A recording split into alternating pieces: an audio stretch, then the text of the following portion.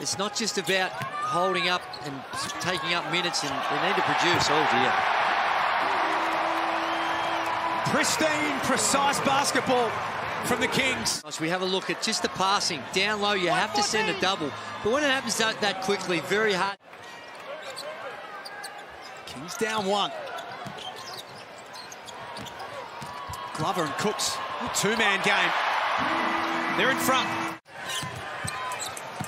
Josh Adams, 6 points. It was a hot start to the game. Stepping back for three. Oh, there we go. That famous step back. You just sense the Kings are going to get on a run without McVeigh and without Kristovic. That's where they're really hurting those guys so far. Thank you, Hammer. Here's Adams doing everything that he can. I'll tell you what, Hammer, they better find Adams. Uses the McIntosh screen. McIntosh, little pick and pop. That goes as well. The JackJumpers have scored the last 6. Here's Adams. Got away from Clark that time. McIntosh is left open and hurts them again. Only 3 seconds left on the shot clock, so it's a lot easier to take those ones, and he had to shoot. There's Xavier Cooks with a jam. Cooks with another rebound.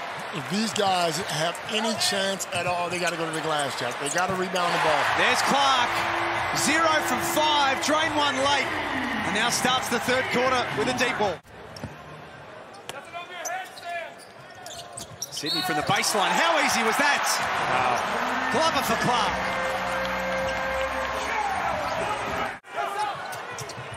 .24 rebounds now between Cooks and that man Martin. And one.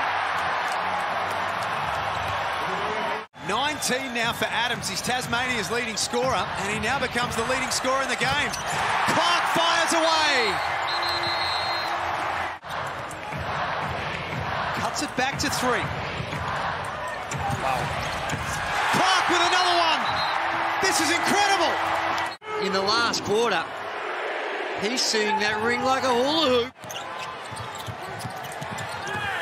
Cooks rolls to the basket. And the jam. It's a grown man dunk right there, Daisy. It's me and Melbourne Tiger guy. And Melbourne United. Melbourne United. Martin adds another couple.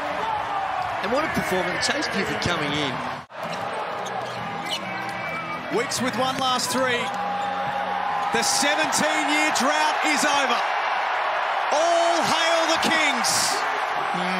Sydney, the NBL 22 champions. 3-0 sweep of the JackJumpers. They win it 97-88.